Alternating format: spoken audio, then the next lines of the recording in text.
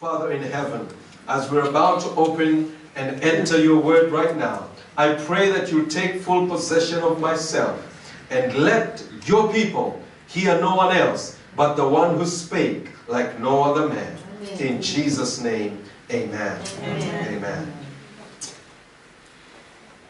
In the book of Matthew chapter 5, as we begin that chapter, it has been called the Sermon on the Mount. And it is one of the many teachings that Jesus ever gave. But it is a Sermon on the Mount that theologians and scholars and historians who have studied his teaching, and they have looked at that and they have said, you know what? The theology, the power, the ethos that come from the Sermon on the Mount outshines all other speakers. By the way, do you know that Jesus was just about in his 30s when he was declaring these things? In his 30s. He had never been speaking before. He just been baptized in chapter 3, and chapter 4 he's gone into the wilderness. He's been tempted by the devil, and boom, he shows up. And boom, here we have the Sermon on the Mount. Now, what is it? Why did Jesus deliver this sermon? Let's just go back in history a little bit. You see, he was speaking to the Jewish nation. We looked at this morning. And you see, the Jewish nation, or the descendants of Jacob, they were promised to be the chosen people of God. And to them was entrusted the oracles of God, the promises of the coming Messiah, the promises of a great nation that was to come, if they were to obey. Now we know the story that in the Old Testament, you have again and again the children of Israel, they fall away from the ideal that God had given them. And you remember when Moses went up to receive the 10 Commandments and the law of God. And when he came down and he spoke these laws to the people, do you remember what they said? All that the Lord has said, we will what? We will do. This is in Exodus. We haven't even gone to Numbers yet. But you already see that very soon after that, they fall. There is always a rising and a falling. There is always, cliffs and valleys. They fall. They're up and downs, ups and downs. And God keeps sending messages again and again, warning them that, you see, you are my people. I love you so much. But a time will come, I will have to just let you go. I'll have to let you go. And we know that David did a powerful thing, because before David, they were not a united people. They were tribes from all over the place. You go up to Naphtali, Zebulun, all the way down, different tribes. And David shows up. And he brings these different tribes together under one roof, one nation, one king. King David, and one capital city, Jerusalem. And he leaves, as he bows down and leaves, we have Solomon. Solomon was a gifted leader. God gave him the gift of wisdom. But something happens during the time of Solomon. The scripture tells us that he went and he got himself entangled with many wives. Many wives. And they took away his commitment to God. And God said to Solomon, I will do it. I will divide the kingdom into two. But I will not do it during your lifetime, because he had repented. But I will do it after you, because of my servant David. And the story goes on that, yes, the kingdom of Israel was divided. You have the northern Israel kingdom. You have the southern Judah that was composed of the descendants of Judah, a few Levites, because the temple was in Jerusalem at the time, and a few descendants of Benjamin that formed the southern tribe of Judah. By the way, that's where we get the name Jew from. And the northern kingdom, they were later scattered, and the Assyrians came and took them off, and finally brought in the Samaritans, who mixed blood with, some of the Jews of old. And finally the Southerners rejected the Samaritans, and they said, you know what, we want nothing to do with you people. Now you must remember this, that when the northern kingdom was taken, I think it was just before the time of Hezekiah, or during the time of Hezekiah.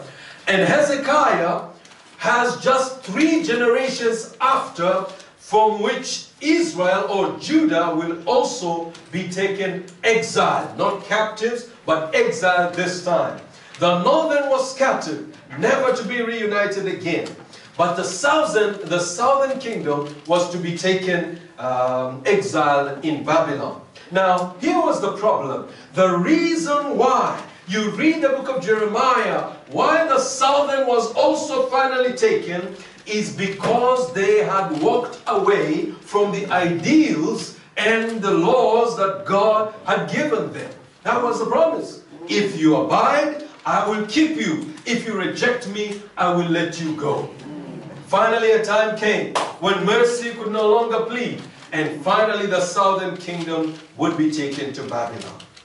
It was the rejection, it was the open rebellion and the rejection of God that led them away captives. So when in Babylon, something began to happen. There was no temple. That's where the idea of building synagogues came from. They needed a place they could worship. But God had said you could only worship, you can only sacrifice, at the temple in Jerusalem. But they didn't have one. And so while in exile, they started to yearn for the knowledge of God. It is during the time of exile, by the way, that the Bible was written down. I'm talking after the book of Moses. That's when now the people of God, they longed to have God in their midst. And they got the scribes and they started to write the stories before this. These were oral told stories. They would just tell them orally. But soon after the exile, you have what is called the Old Testament. It was now coded, it was in a book form, and God's people had a word. There was another development while they were in Babylon. This is what they said. Look, the reason why God has rejected us and why we have been taken away exile is because we have walked away from God. Now this is what we're going to do. We want to keep the law so that this does not happen again. And there began the Pharisees and the teachers of the law, people who can go and teach the law. And now you have another aspect, because before they rejected God. Now they're saying, look, we will be saved if we keep the law. All that the Lord has said we want to do. Now, scholars say they had the Old Testament, and then they had the commentary to the Old Testament. The commentary, the task of the commentary was to explain to the people what the Bible meant. And then they had another commentary on the commentary, and another one on the commentary. Can you see what's happening? You see, the problem is now they are trusting in the human power to keep the law. And so every new theologian that comes says, you know what, this passage means something different. And so they add commentary to the extent that when Jesus appears, they are forgotten. In fact, it's the wise men who come and say, you know what, we have come to worship the King. And Herod says to the leaders, he says, do you know anything about the King of the Jews? Oh yes, that's interesting. They knew where Jesus would be born. How is it that they didn't? How is it that they forgot? And you see, the reason why they, the reason why they said what they said while they were in exile, they said, you see, we have been in exile because we have rejected God. We want to keep the word of God. We want to keep the law so that we are not rejected. They kept the law so much that they forgot even the time when Jesus appeared. When Jesus appeared. And so you have two systems. The old that rejected, and that took them nowhere. The new that kept the law, lived by the law, tradition, do it again and again. Even that could not help. And there is only one thing that you can see here.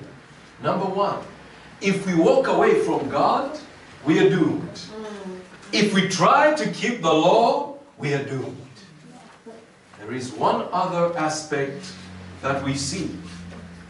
And the final one is called, and we see this today, it's called existentialism. Existentialism is a belief that you only have today, so do what you can do, enjoy yourself. After all, tomorrow you may die. I think some of you remember a couple of years ago, on banners across many buses during the time of Christmas, you saw those words, probably God is dead, so enjoy your life. You remember that? Yes, it was all over the place. And so you have Jesus coming in between two, great systems. You have the traditionalists, those who believe in keeping the law, and you have those who have rejected and even killed the prophets of God. And here comes Jesus, who everybody has been waiting. By the way, when you read the lesson, it actually says they believed that they were living at the time of the end. Something was about to happen. Everybody was anticipating a coming of a Messiah, a king, someone sent from God who is going to do the work of David, but in a much greater manifestation. They were all waiting. And John comes and he decries the ways of the Pharisees, the elders, and the teachers of the law. He says, repent. You see, friends, because by our works we shall be condemned. We by our work. Their works brought them no nearer to God, so as well as the rejection of God. Never can human works bring us closer to God. Because Isaiah says, our works and our righteousness is as what? As filthy rags. Is as filthy rags. And so Jesus comes. And he brings the multitudes together. And it's always fascinating. When you read, it says, multitudes followed him. And I'm thinking, just think about, I don't know, some of you haven't been to, Israel. But I'm thinking of him walking, around the lake of Galilee. And thousands of people following him. And I'm asking myself a question. Why? But when you read the account, you find there were two things that went with Jesus. Actually, three.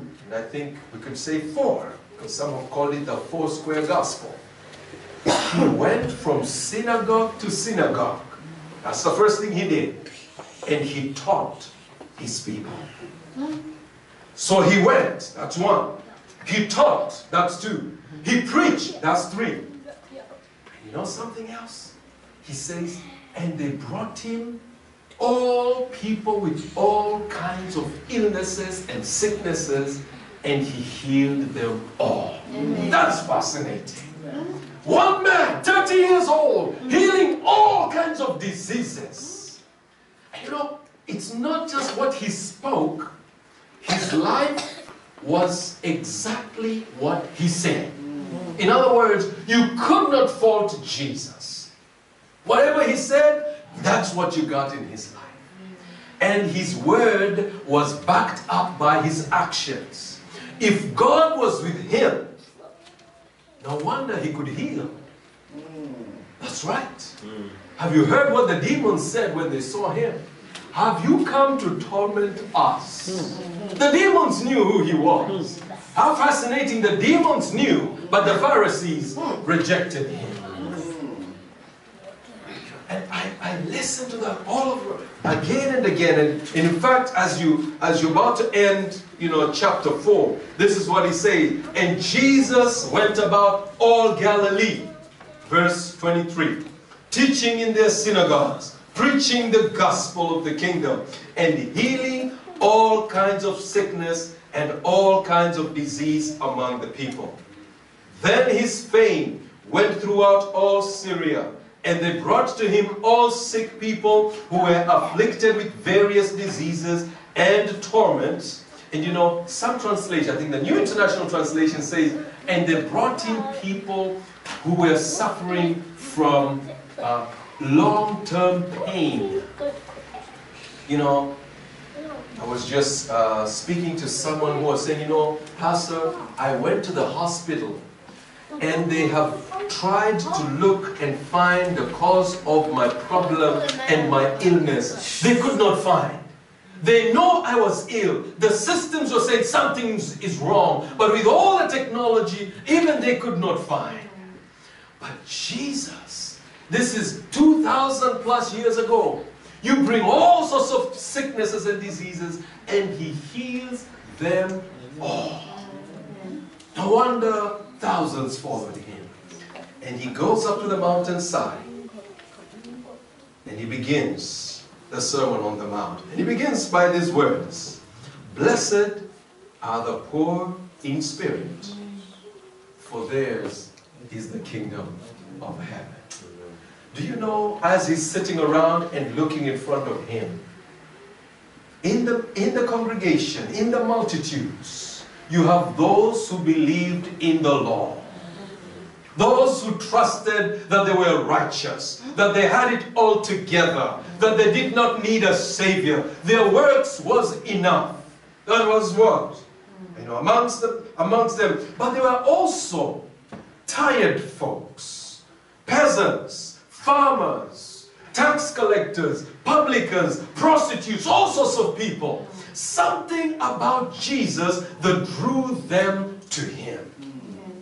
And as He speaks, obviously, because everybody's anticipating a new King David to appear, the Pharisees and the teachers of the law, they are pressing themselves close. You know, we will be, after all, we have been the teachers of the law. We will be next in line. We will be next to the King. And Jesus looks at them, but His gaze passes them by. And He says, Blessed are the poor in spirit. Theirs is the kingdom of heaven. You know, the Greek word for blessed is more than just blessed. If you look at it in your own vernacular, if you've got a second language that's not English, you will find that it's not just being blessed.